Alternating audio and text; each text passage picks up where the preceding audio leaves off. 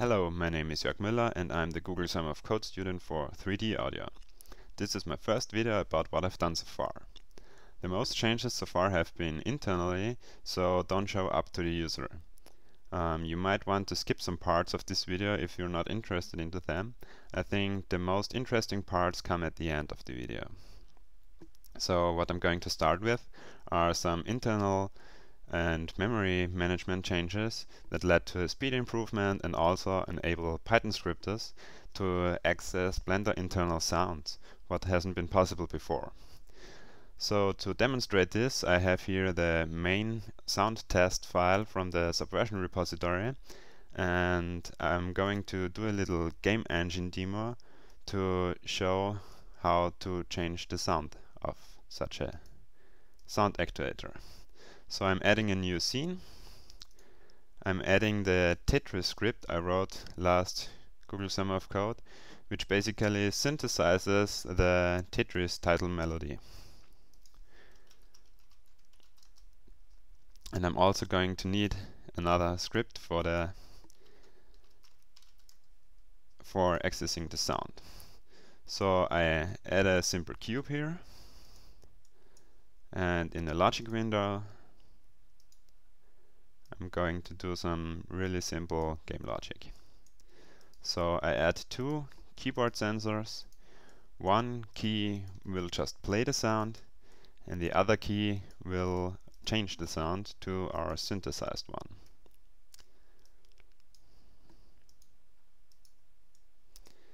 And finally, we for sure need a sound actuator.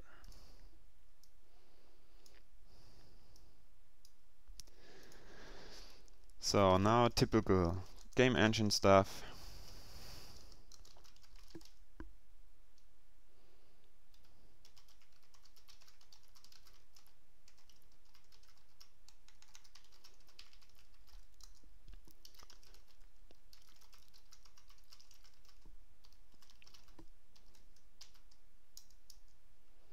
And now I can set the actuator's sound. And I'll also lower the volume a little, as the Tetris sound is quite loud. So now let's test this out. I press A to play back the siren sound. Now I press S to execute the script, and press A again, and you can hear the Tetris sound. So this works now. And you can also access the loaded sound blocks. You can see here, for example, we have 3 sounds loaded in this file: drum, Pink Panther and siren. And if I want to play back one of those via Python, I just do the following.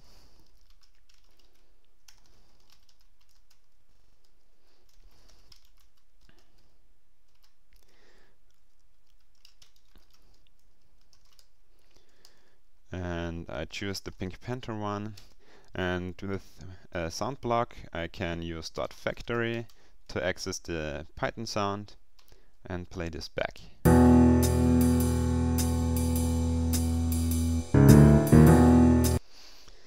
So now what I'm going to do next is some general instruction to what 3D audio is.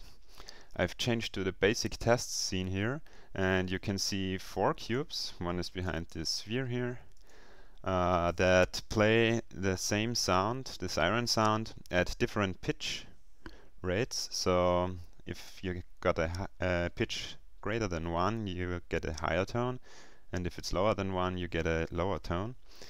And also from different positions. So let's just try it out. And now I play the cube in front of us. Now to the left. Now in the back. And to the right. So especially if you wear headphones, you should have heard that the sound really comes from left, right, and so on. And now I let the sphere rotate around us and also play the siren sound.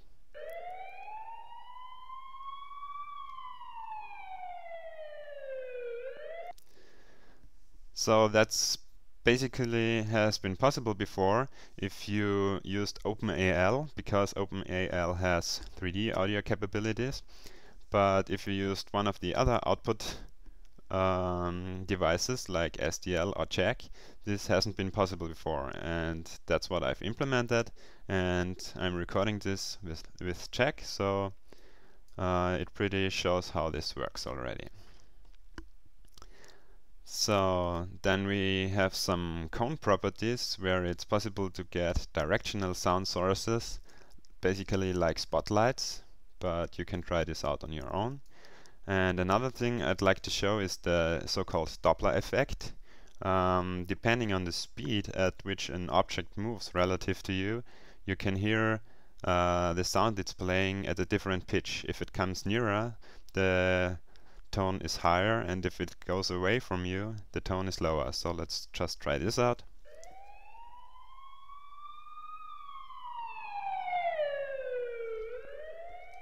I hope you heard it, especially when the object passed. And what you may also have noticed is that depending on the distance, the volume of the sound gets louder or lower. So this is also some 3D audio property. So what I want to show next is in the properties. The scene properties have a new audio panel, and here you can set several settings that are relevant for 3D audio. There is also a new volume, which changes basically the overall volume of the sequencer audio strips and is also animatable. Then for animation we have a bake animation button. We will come to that in a few seconds. And you have the rate and channel count settings here, where the channel count settings are new. You can now choose how many channels you want to export in your audio file when you render the animation. So let's come to the sequencer animation.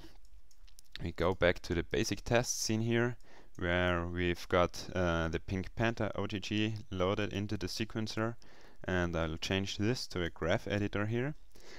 And we will now animate this. So I first try to animate the volume,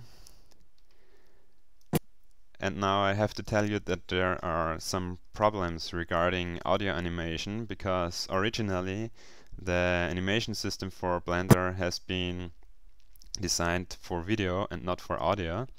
And there's been a discussion on the committers mailing list to how to solve this problem, and we basically came up with solving it by using an intermediate cache. The problems that arise with that is that the cache might not be up to date. So to always keep it up to date, we have this bake animation button here. If you click on it, nothing happens to what you can see, and it's quite fast, but it updated the internal caches of the audio system. So if I play back now,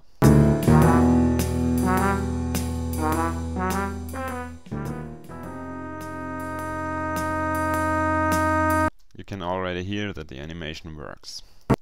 So volume animation worked before due to some very strange hack, but now I've also added pitch, and you can also animate pitch. So to show the effect of this, I'm going to animate this.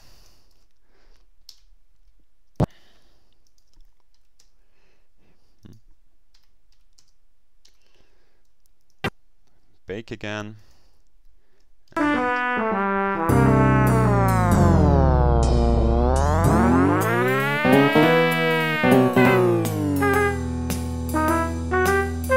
This is how pitch works. So also a feature request has been panning, and panning only works for mono sound sources. That's why I'm deleting the Pink Panther right now and add a sound from Syntel, which I made a mono sound file out of. And I'm going to animate the panning here now. So panning of 0 is basically the source is in front of you. Panning of -1 is to the left, and the panning of 1 is to the right. And we go back to center, bake this, and play back.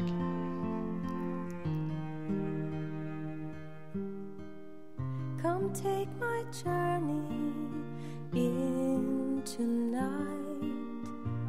Come be my shadow, walk at my side.